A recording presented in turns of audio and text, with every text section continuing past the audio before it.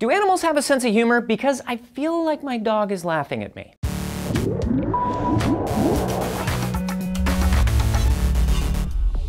Anthony Carboni here for D-News, and my own paranoia and low self-esteem aside, you gotta wonder, can animals find things funny? Well, we know that they can laugh, or at least they have a laughing equivalent. A lot of animals have a sound or a signal they give during play. I've got this little dog and he's always huffing, and I thought he was just being a jerk because dogs do take after their owners. But it turns out that huffing and puffing is a dog's way of expressing happiness. Dogs use it in social situations to signal safety and a willingness to play. When researchers played a recording of a dog huffing to other dogs in a shelter, they responded with tail wags, play bows, and other kind of let's be pals behaviors. They also became less stressed and more likely to approach humans. Rats also laugh, and they're ticklish. Researchers at Northwestern University have been putting rats through really rigorous chuckle studies for years now, and they found that, yeah, rats make the exact same sound in the 50 kilohertz range when they're playing and when they're being tickled. Tickled rats feared humans less and seemed to want to be tickled more. They also found that if play between rats gets too rough, or if one rat is way larger than the other, the smaller rat's laughter modulates into almost a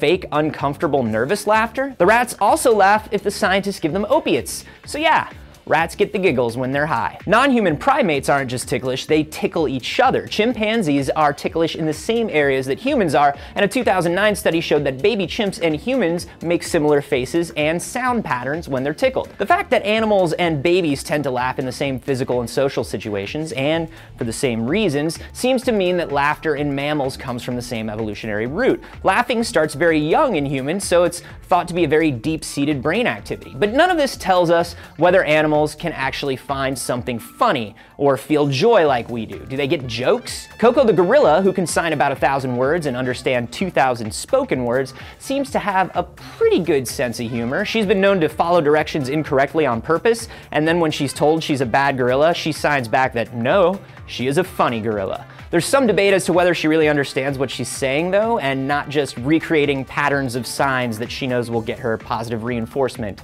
and acceptance from her trainers. And as far as dogs and rats go, well, there's nothing yet to prove they actually get jokes, but laughter serves the same purpose for them that it does for us. It relieves stress and helps us show other members of our species that we're friendly. But I am also pretty sure that my dog is laughing at me because he sees everything, man. What do you think? Do animals have a sense of humor? Let me know what you think down below or on Twitter. I'm at @Carboni. And if you want to find out more about animal laughs and animal laughing myths, you can check out this video that Alex Farnham did over on Animalist News.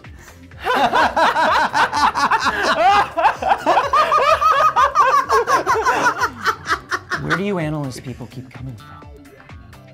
You know, I don't know.